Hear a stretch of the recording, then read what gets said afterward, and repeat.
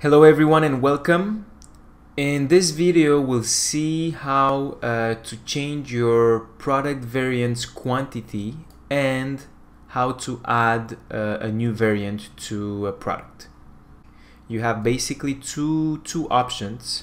So if you go in your admin panel, products again, you can select the product you want to do the changes.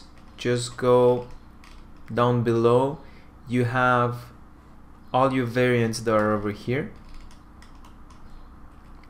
and you have this column here, inventory. You can just go ahead and change it to whatever number you want. Let's say something like this. Don't forget to click save. So it's gonna save all your changes, or you have a second option, which is inventory. In this section you have all your variants one by one, no matter what product it is, but you have all your variants listed here. And standard sorting is by quantity from 0 to the highest. As you can see, you have multiple pages here. So in this case, I just want to search for the product, the specific product that I want. So in this case, it's 502. You have all your variants listed for this product. And in this case, you can just go over here and modify, add. You can add, or you can set it to whatever you want. Let's say you want to set it to 12. In this case here, you have to save one by one. So make sure you do that before leaving the page. So you save them one by one. And just a quick note on how to add a variant. If you go back to products, let's say 502, in your variant section here, you have your button to add a variant. So don't forget, you have here, we have three options: color, size, length. So we can add,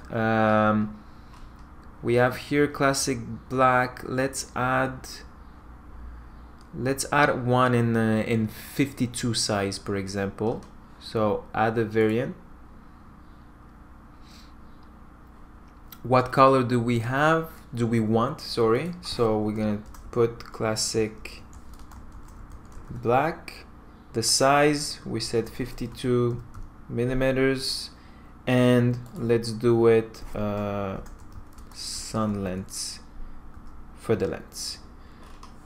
Price, your inventory. So for this, let's assume we have 8, and you can also choose an image for this variant, and let's go with this one, and we save it, and that's it. So now you can add another variant, or you can also view it in your store. I just want to go back. Now we see we have 21 variants. We had 20 before. So just let's go back in the product, and the newest one is 52, classic black, 8, and the image we set. You can always change the image, and you can change everything else. So that's it. I hope it's quick and simple for you too. Also, if you guys have any question, just ask them down below in the comments. That's it. Have a good day.